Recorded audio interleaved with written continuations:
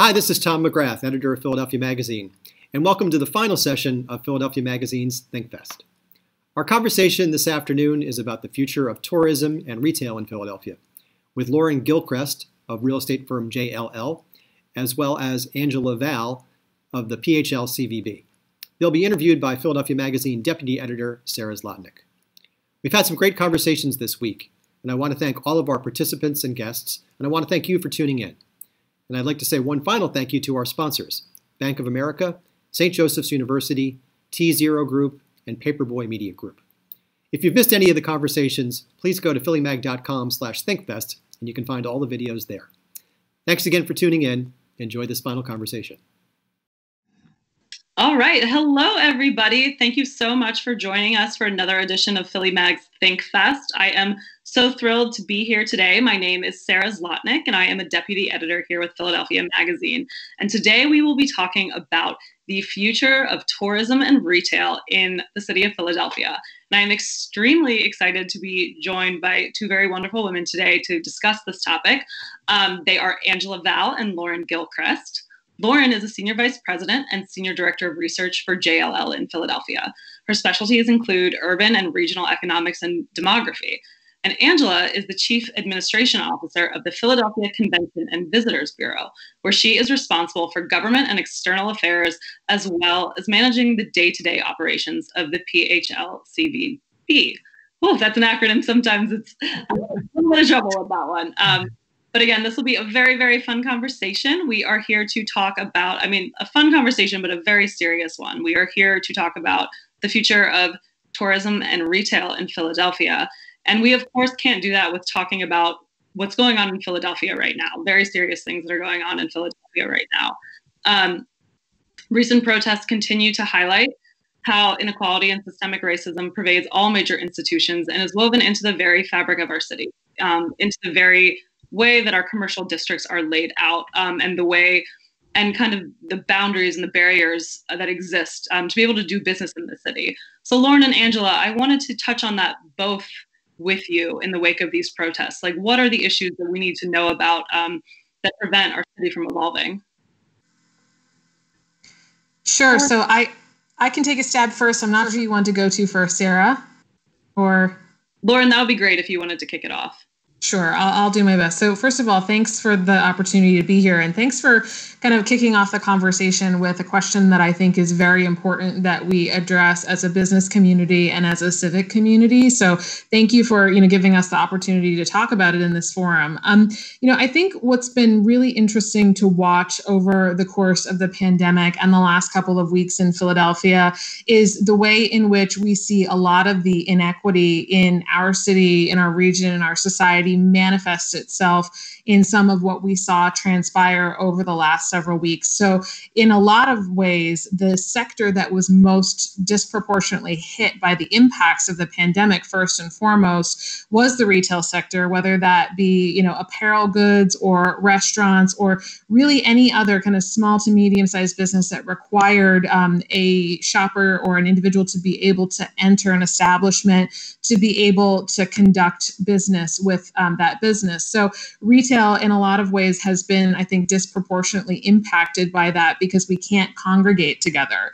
And then secondarily, when we look at kind of the protest activity over the last couple of weeks, really the anger and frustration and the civic unrest in a lot of ways manifested itself as destruction of storefronts, destruction of retail. And, in a lot of ways, retail and, the corridors through which some of that protest activity occurred is really kind of the true central heart from a geographic perspective in Philadelphia, the business heart of Philadelphia, and also the retail heart of Philadelphia.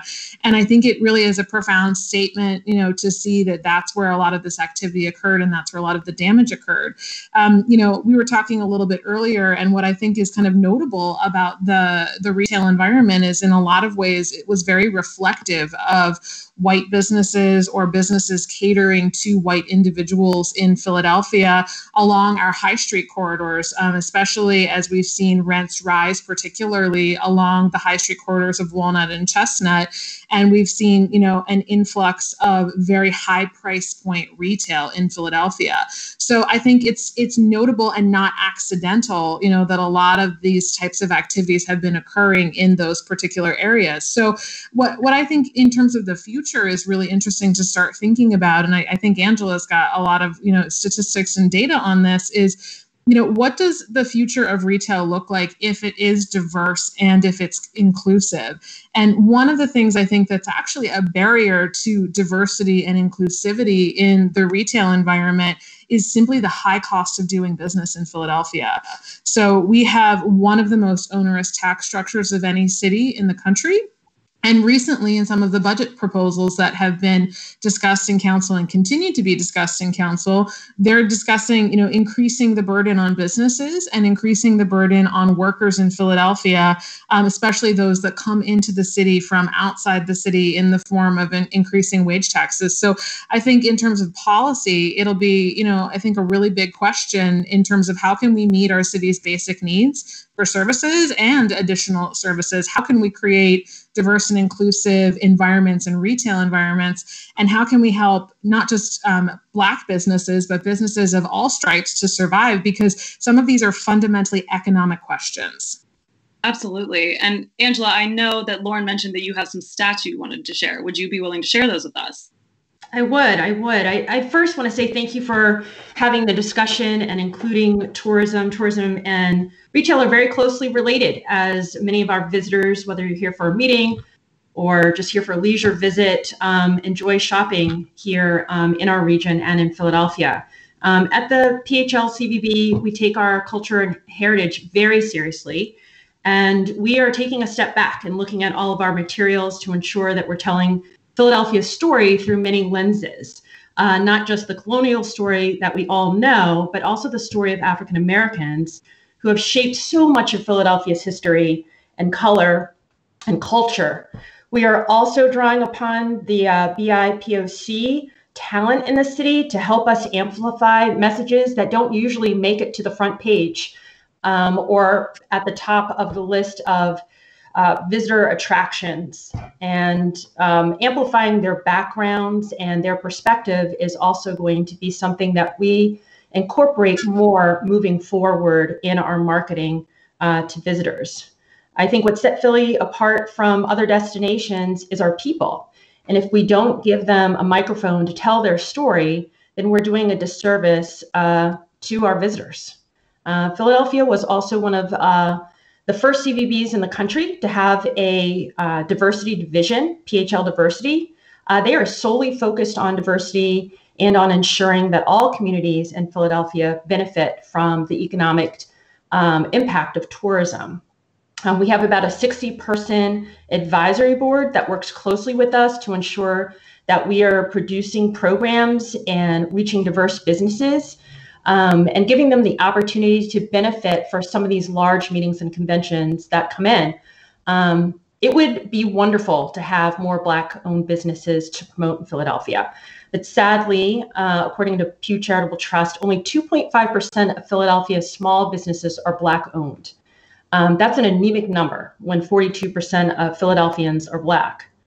I think there must be a real effort to help start and grow Black-owned businesses here in our city. Blacks are approved for financing at a much lower amount usually, and at a much higher interest rate.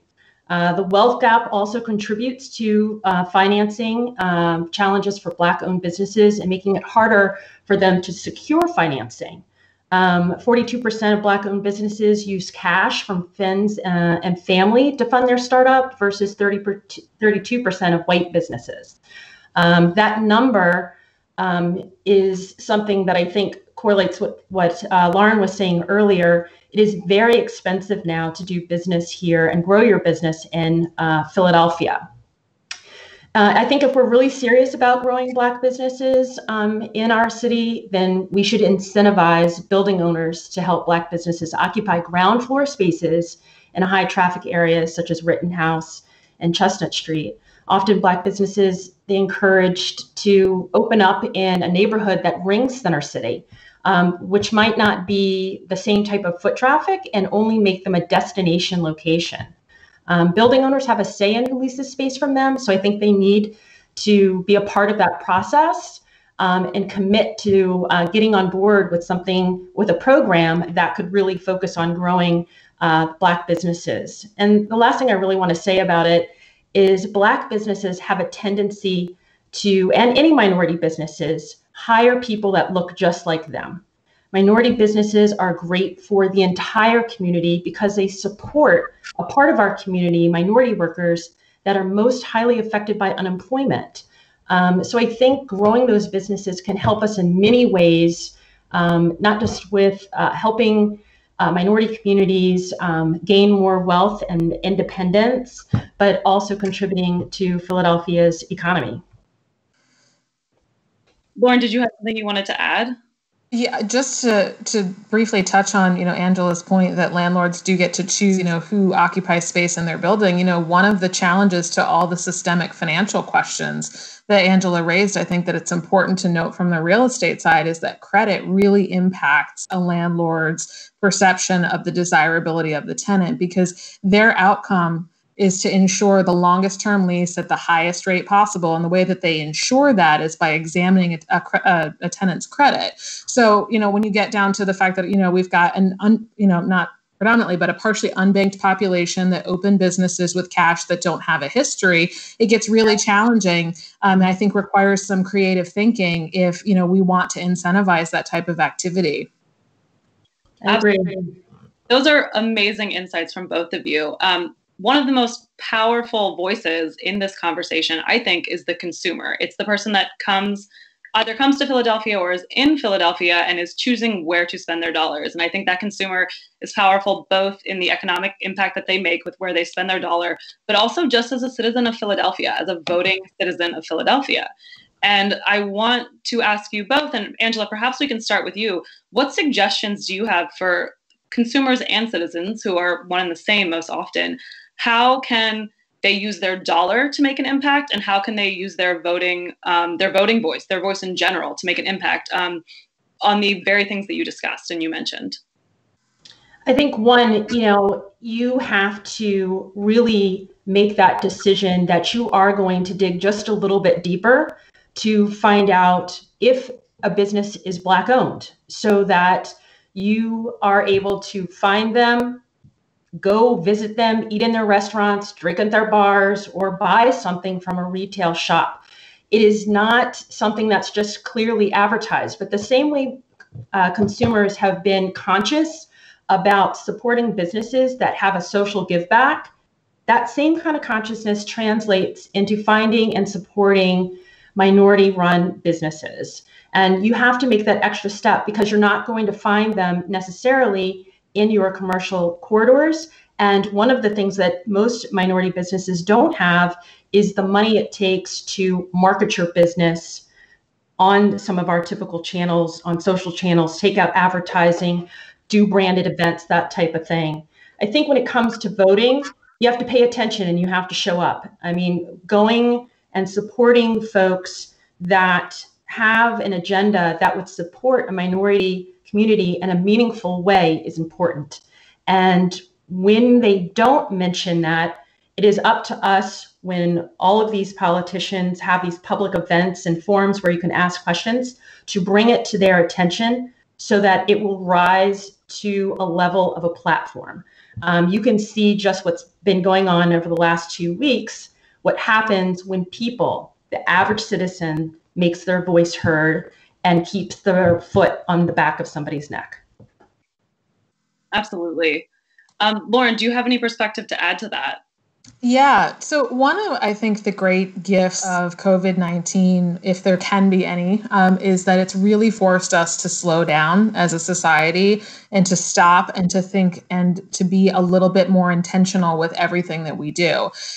We talked a little bit recently, Sarah, about the way that e-commerce has really changed consumer behavior patterns. And we've seen a lot of centralization of purchasing decisions up to a couple of, brand name giants around the country, right? And in a lot of ways, that's fueled, I think, by consumer laziness or consumer lack of time. When I think about my shopping patterns online, a lot of it's convenience driven because I can point and click and have something at my door in a couple of days, as opposed to doing what Angela's describing, which is a far better way to ensure that dollars that are generated in the Philadelphia community stay in the Philadelphia community by spending at locally owned businesses. We've gotten really lazy. We haven't done our research. We need immediate gratification. We can't wait to, for Saturday to go shop in our commercial corridors. We've got to be able to point and click and have something at our doorstep in 48 hours. And so it's been interesting to watch ways in which consumers who might not previously have shopped online are doing so out of necessity and how that behavior pattern is changing. But also, I think because we've seen the protest movements happening, we have seen also people getting sick. I think because we've all been home and bored, I think we've been reevaluating some of our purpose and some of the way in which we approach how we vote with our dollars. And so to Angela's point, I think it's really important for the vitality of Philadelphia's retail community, especially Black businesses within the retail community, for Philadelphians to be voting with their dollars in the retail, establishments that we have in our city to ensure their survival, but also to ensure the growth of the city. And I think we've become really complacent in sending those dollars to other communities, sending those dollars to big businesses. And we need to think about the type of environment that we want to have on our doorsteps when we walk outside, because it's important not just to the business community, but also literally the health and fabric of the city. Yeah, absolutely. Absolutely. I'm curious, I'm listening to you both there. Just got me thinking about other ways that people can have an impact. And I don't know the answer to this question, so I'll be curious to hear what you say. But I also think about all of the high rises and the apartment buildings that go up in the city, people moving in as tenants, as condo owners. Is there any way that we can use our voices as property owners in a building that might have commercial retail on the bottom to voice our preferences and advocate for businesses that might not otherwise be able to get a foot in the door in these high traffic areas? Is there anything that we can do there as citizens of Philadelphia? Lauren, is that something you might be able to speak to? So I'll try. I don't know that I have a perfect answer for you, but what we've seen in our high street commercial corridors over the last, call it 5 to 8 years, is rapidly rising retail rents that have begun to be tamped down by some of the structural changes that we're seeing in retail overall. So if you've walked Walnut and Chestnut, even before the pandemic began, you started to see some of the traditional, particularly apparel retailers, high-end apparel retailers, start to go out of business, start to close their doors because the rent had gotten so high and the consumer demand wasn't there, because consumers would rather, or in some cases prefer, to shop online as opposed to going into the physical store. So what the pandemic in some ways is going to, I think, accelerate is some of the falling rents that we would expect from a structural shift towards e-commerce that already began. So this is really, in a lot of ways, one of the best opportunities for small business owners or for minority business owners to kind of get their foot in the door, because candidly, the rent has just been too high. For a for-profit landlord, which we need their capital, we need their investment, we need their social investment in Philadelphia, they still have that motive to kind of raise those rents as high as possible to cover their debt service, to cover their pro forma modeled expenses. I mean, real estate is a real business, which I think consumers forget sometimes. But that being said, this structural shift, I think, will actually create a virtuous cycle for the actual tenant, whereby they'll have more leverage in some lease negotiations in certain cases, which could open up doors for additional diverse businesses in the city. That's fantastic insight. Thank you. Thank you so much for sharing that. Angela, I wanted to move on to another way that we bring in money and that we bring in jobs into the city, which is conventions. Philly works hard and loves its conventions. It's a big, big, wonderful thing for us. The pandemic has undoubtedly altered the way we think about large gatherings. Yeah. How does Philadelphia need to reimagine this sector going forward? Yeah, it's big business here in Philadelphia. And despite the stay-at-home order and the travel bans, it's clear people still want to travel and meet in person. Being there in person matters, and there's a power in gathering and experiencing something together. It's something that cannot happen over a video screen or a monitor or your phone, but being there together at a concert or seeing the ocean for the first time or shaking the hand of the person that is your best client. Those things are important. And because of that, I do believe that the travel industry will bounce back. Might be a slower bounce back, but we will come back. Right now, we're ensuring meeting attendees must feel confident that they have a safe and healthy experience from the moment they arrive until they depart. Every touch point in between must be perceived and is clean and safe and sanitary. That is, whether you arrive by cab or Uber, where you stay in the hotel, what restaurants you go to, what attractions you see, public transportation. All of those points are a priority in a clean and safe message. Our first step really is to get ourselves together and ready to host conventions in this new environment. This crisis has definitely shown one thing, that the meeting industry needs to expand its toolkit and start innovating. Our team is working with many of our partners, such as the Convention Center, Visit Philadelphia, the Philadelphia Airport, Visitor Center, and all of our hotels to come up with our clean and safe and healthy plan. Through our PHL Life Sciences division, we have an amazing connection to a lot of public health and medical and pharma companies. We are leveraging these connections to have and create a small group, the PHL Health Task Force, which will be about 15 experts who will help us stay on top of best practices and also help us support our 800 members that service conventions. And these are folks like flower shops and transportation companies, printing companies, restaurants and bars. We also know that we have to make our spaces more healthy. We are not the only destination going through this, but we are definitely the only destination so far that has a task force of 15 to help them create their plan. The structure of meetings and large events are going to change, at least for the next year or two, most likely. You'll certainly see a lot of changes when it comes to complying with social distancing. Food service the day of the buffet is over. Virtual gatherings will be combined with in-person gatherings. You will see a lot more hybrid events that depend on technology. There will also be increased cleaning and sanitizing, mandatory temperature checks, sanitizer and washing stations, probably everywhere. Floor plans will also change quite a bit. Wider aisles, reduced capacity, different types of floor plans that would allow people to social distance. So it's going to feel a lot less different when it comes to perhaps a museum, in the sense that they might be just reverting to time tickets that would allow folks to come in to meet their new capacities. But you'll still be able to see all the beautiful paintings and art. Concerts, not really sure yet how concerts and sporting events are going to be addressed at this point. We've looked at everything from keeping some seats empty, limiting the capacity for each show. But as Lauren was saying, for retail, that also impacts how much revenue can be gained from these shows and what that looks like when they have to pay their own overhead for their buildings. It's going to take some time, but we believe that the travel business will come back and that people will adapt to what these new rules are. Absolutely. And this is a conversation that no one likes to have, but as you mentioned, like the economic impact of not being able to fill our venues to capacity is a very real one. What do we need to be thinking about as a city? Like, what do we need to be bracing ourselves for in light of that?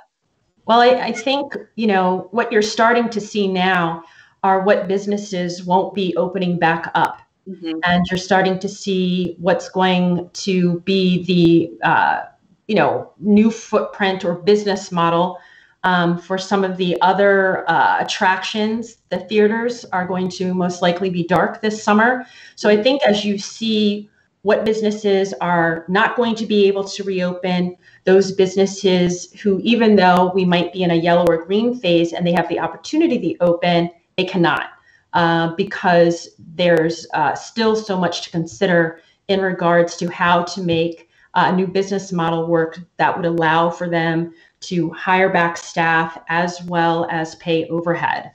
You will see that oftentimes in hotels, without business on the books, it's very hard to open up to 100% capacity.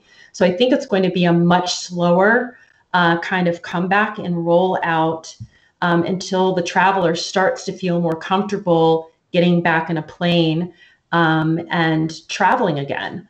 The economic impact of that is still really unknown right now. But what I can tell you is that of March 1st, we had lost over 340 events.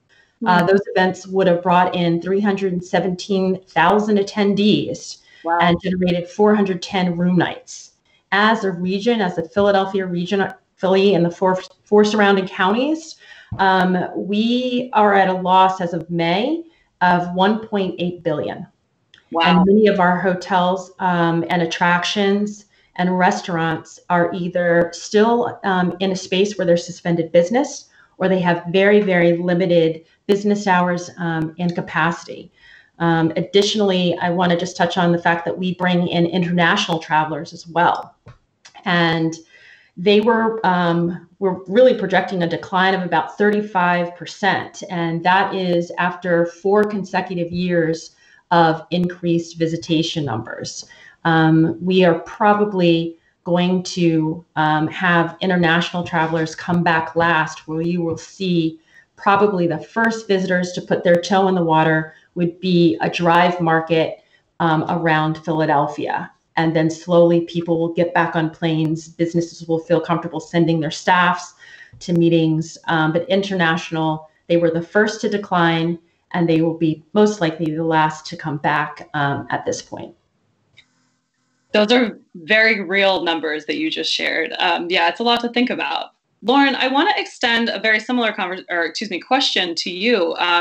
How do our retail institutions need to reimagine what they're doing, and what do you see being the economic impact of that in order to ensure that customers feel like their health is being taken seriously?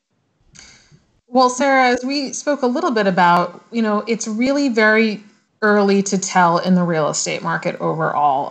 There's a lot of kind of trickle down or domino type effects that can occur. When we looked at our, property management portfolio nationally for JLL for office space, we were upwards of 85% of collections in, call it April and May, when we looked at tenants that were paying rent.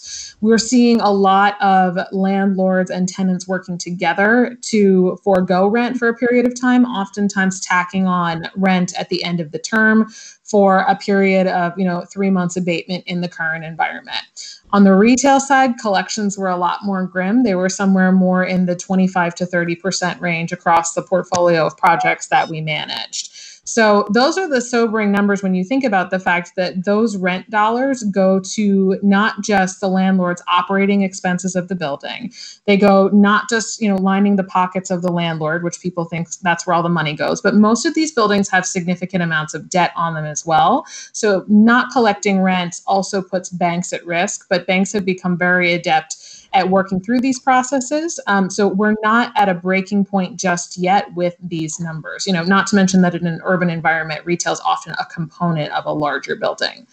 How is it going to change the retail environment? I think in a lot of ways, the crisis is accelerating some structural change that we already saw happening. So I touched on the idea of e-commerce. E-commerce, despite how much it impacts us, is really still a very small proportion of overall consumer spend. It has increased significantly during the pandemic, and we've got new cohorts of people more comfortable than ever with shopping online or some kind of hybrid model where you click your groceries online and then you go and you pick them up at the store itself. So this has been a really great experiment in a lot of ways for what the uptake could be for e-commerce overall. So that being said, what we saw even before the pandemic was this shift to omni-channel retail. Mm-hmm. And so by that, I mean, a brand would have an in-person brick and mortar space, also some type of online presence. Maybe you could click and pick up at the store. Maybe you would try on in the store and you would have something ordered and shipped to your home. I think that COVID will definitely accelerate the shift to omni-channel, and I think it'll be interesting to see what it does in terms of overall store footprint. It feels like right now, consumer big box, day-to-day goods like you would find at a Target or at a large grocer seems to be here to stay in some fashion, though we might see that shift. But we're going to see, I think, a lot of change continue in some of the more hard goods and what we would see as typical high street retail. Yeah, understood. That all makes sense. Angela, something I was thinking about while you were speaking earlier, hospitality, for a story that I was working on last year, hospitality was the second fastest growing industry in our city. Like, we take a lot of pride in bringing people in, making ourselves an exciting destination, and really providing for them while we are here. Do you think, and I think we've really worked hard to create that identity for ourselves, do you think Philly is going to have to reimagine its identity in the wake of all of this? Not completely. Great. I think there's definitely going to be change that happens. With every crisis comes opportunity, and with that definitely comes change.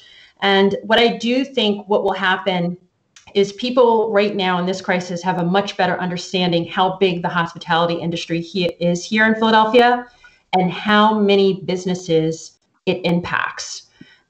Just as you said, before, it is something, an industry that we have focused on that has helped Philadelphia's community. Many of the jobs that are generated here are in our hotels and in the service industry. You don't necessarily need a college degree to get those jobs, but they are family sustaining wages that are paid along with providing health insurance for their family. And I think that's very important.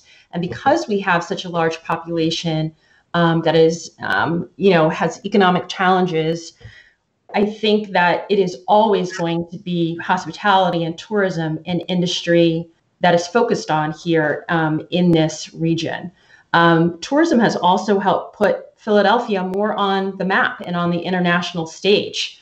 So I think those things have also helped other industries here and for Philadelphia's reputation, investment, and being able to attract other talent. So if anything changes, I think there'll be more of a focus on what we do and how that we maintain the momentum that Philadelphia was experienced before the COVID-19.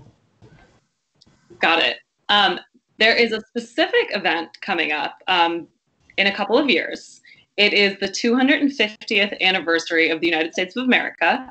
It is and I'm going to try to pronounce this, the semi-quincentennial. You got it. Right? This is a really big deal for Philly. Philly, takes a lot of pride in its role in American history. It fought hard to host very significant events for this big celebration. And I know we have big plans for it. And I know with it, we plan to bring in, and we've hoped to bring in, a lot of tourism dollars. However, I think in the light of everything that's happening right now, a shift in what are the American stories that we need to tell and celebrate is absolutely necessary. Angela, how do you think we need to shift the stories that we tell and what we celebrate in 2026 in accordance with what's being brought to light right now? Yeah, sure. At the CVB, we're really focused on bringing major events that will help secure Philadelphia's role as a centerpiece for the 2026 celebration.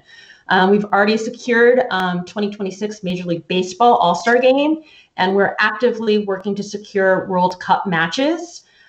These would be nearly back-to-back events in July, and they would provide Philadelphia an opportunity to be on the national and global stage.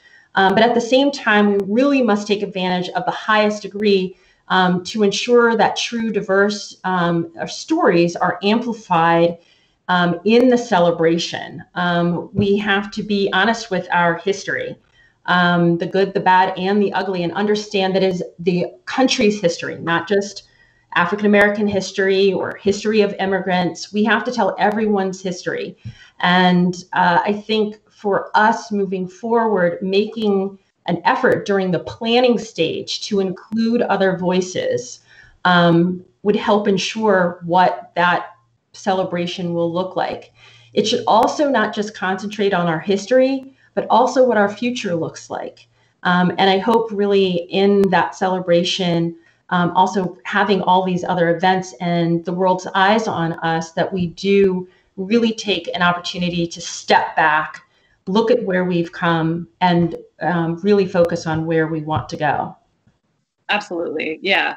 Lauren, do you think that there's anything, just like planning ahead and looking forward, that keeping that in mind, but also keeping in mind everything that we've discussed during this conversation, that retail can continue to do? Like, how can retail be sure that their hiring practices are fair and just? Like, how can retail look ahead and look forward to ensure that when the spotlight is all on us in 2026, like, that we're proud of the stories that we're telling and the improvements that we've made? I think the first thing that I would say, I think that we need to lower the barriers to entry to doing business in Philadelphia across the board, not just for retailers, but also for, traditional businesses when it comes to the expense of operating in Philadelphia. We all love Philadelphia and we all want it to be successful and we all want to make sure that services are provided for. But I think if nothing else, this moment and what we're seeing going on in City Council right now is a real rallying cry for right-sizing some of the expenditure items, or looking at where we might be able to be more efficient in the dollars that we spend that are public. So that would be the first thing that I would say. The second thing that I would say is I think that we need to get creative when it comes to the retail environment and the way in which retail interacts with the landlord community. So I mentioned that there might be some opportunities whereby rents might not remain at this, ultra high level in Philadelphia. And I think that we need to think about retail as being accretive to the value of the building overall, and not, necessarily the, means to an end of profitability in a building. So retail impacts the way that we experience the street, the way that we experience life in Philadelphia, the way that we experience visiting Philadelphia, in a way that residential doesn't, and in a way that office doesn't, because it's not visible in the public domain. Retail is fundamentally part of the public domain. And we believe very strongly that the right types of retailers in an office building, for example, can actually help the landlord to perform better on the office rents and the office occupancy, because they have the right amenities on the first floor. Same thing with our high street retail. All of those retail spaces are associated with some type of residential building. And I think it's going to require a structural shift in the way that we as a real estate community in urban areas think about the value of retail and not just tie it to the rental rate dollars. And so when I think about, what this looks like going forward for the next 50 years, I think about retail as, shifting in the investment community's perspective to something that is actually valuable to the building, valuable to the community, and valuable to the city overall.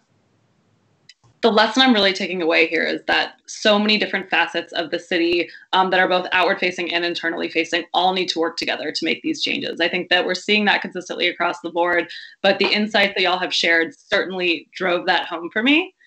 Angela, Lauren, I cannot thank you enough for being here and for participating in this conversation with me. This has certainly been eye-opening for me, and I hope that it's eye-opening for everyone that watches. Thank you so much to you both. Thank you for having us. Thank you.